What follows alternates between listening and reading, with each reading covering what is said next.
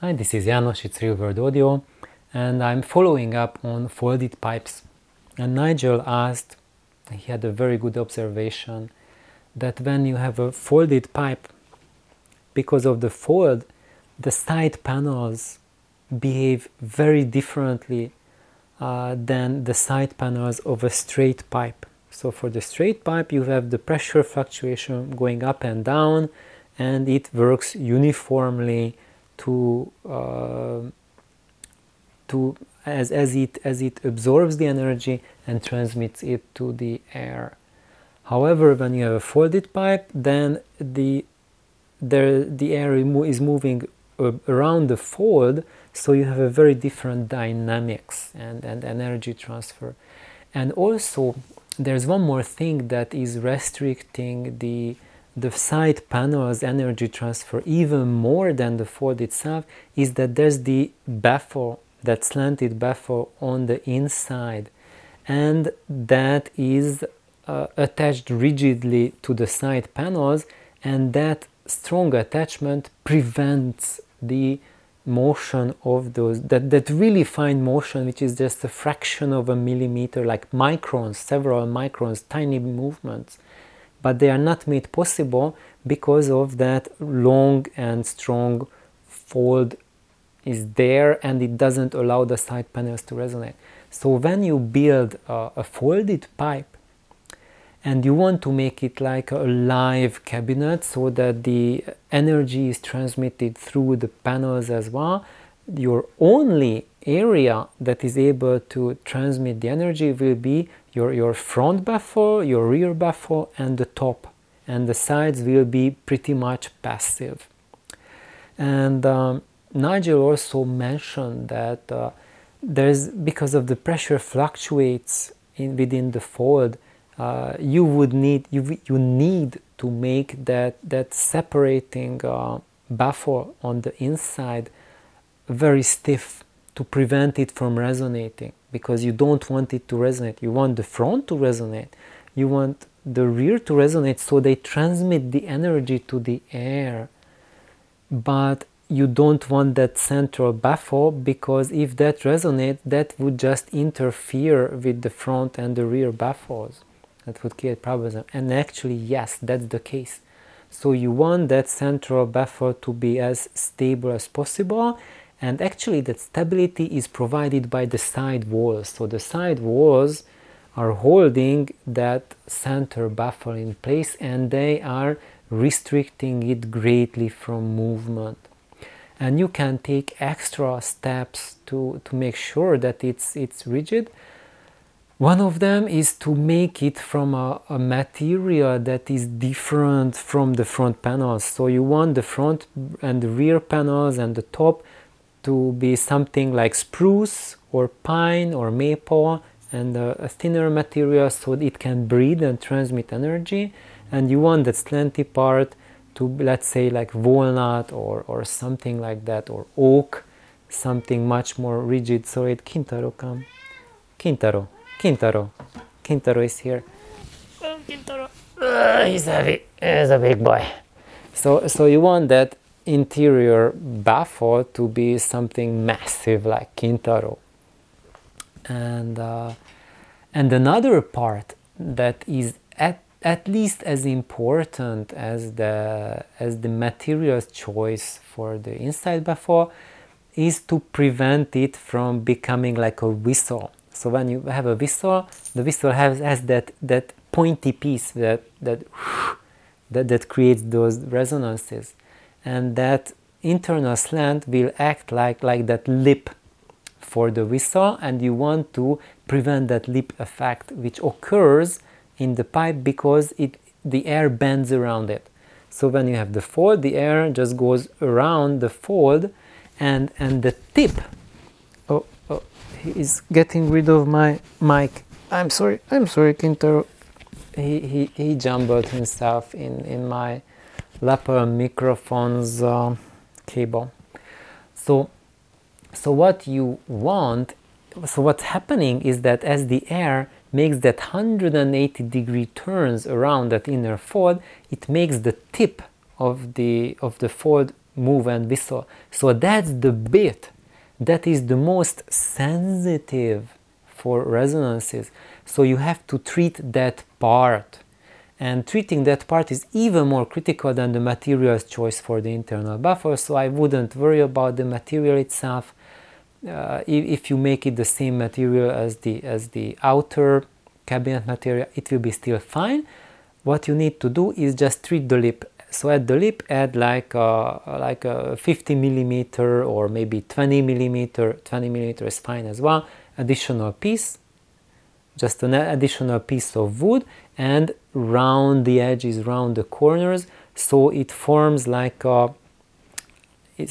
Let's say like this is your baffle element in the set central baffle, and then you add this thing to it. So to make it like, I think I will somehow like share a drawing or something like that to illustrate how that looks like. So you don't want just that piece of wood, but you want to increase it a little bit to make it like a rounder end, so to prevent it from becoming like a whistle's lip. So it's a round piece, so the air can bend around it in a nice round shape, so you give a little bit of a chunky part there, and it will act both as a support, so that it will prevent the baffle to resonate, and it will also allow a better flow. So you see, two cats, not just one. And so it will allow much better airflow on the inside of the cabinet, because the air, it can flow around a nice curve much better than just trying to go around the lip, because around the lip it will be turbulences, and those turbulences will slow down the air motion. And I would say this is even more important than treating the corners, the top corners of your folded pipe. And that's what everyone is talking about.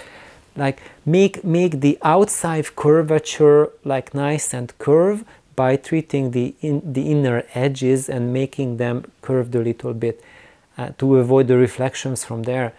But the problem is, the main problem is the inside, the board itself, where you need to increase the volume a little bit, so it's not that whistle, and not that's where the wind speeds are the highest, because the diameter, the radius where the air has to go around, it's really tiny. And when you have your cabinets and the edge, like front, rear, there the radius is much bigger, so there the turbulences caused by that will be much lower compared to the turbulences caused in the interior. I hope this makes sense. If not, then I will make a video using some drawings with and props to show this. So I hope this was helpful to a point. Another question that we can look around building a folded pipe is the facing of the port.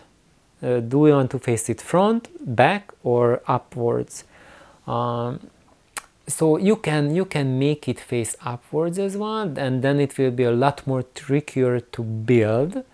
And if you just draw it out for yourself, you will figure out why it's much trickier to make the opening towards the top, because your driver is there as well, and it's conflicting with the size of the opening. But you can get creative about that. However, when you have the port facing to the top, then you will miss that extra boost that the floor provides for the base. And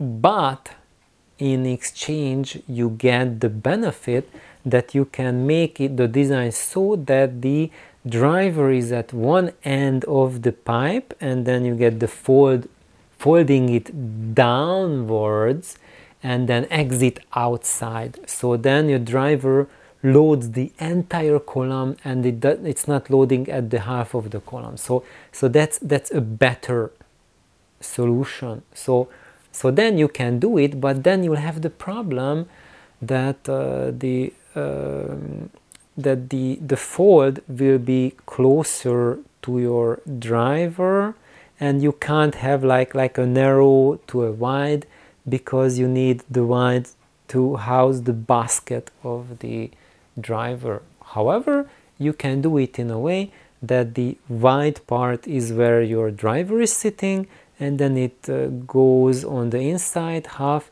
and the upper curve is where the pipe tapers, and the port will be a really narrow slit at the top of your cabinet, and essentially that's